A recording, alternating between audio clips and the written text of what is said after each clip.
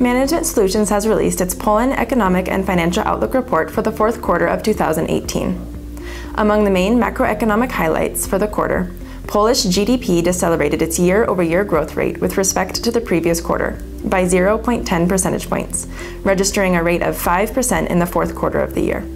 This behavior was caused by the slowdown in internal demand, which offset the acceleration of external demand.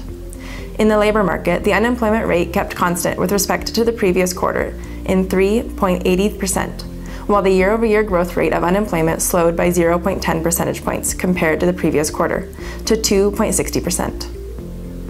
The Polish zloty depreciated against the euro by 0.03 zloty per euro in comparison with the third quarter of 2018, bringing the average exchange rate in the fourth quarter of the year to 4.31 zlotys per euro.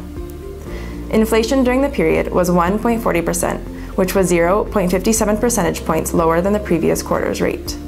This was mainly due to the lower growth in energy and food prices.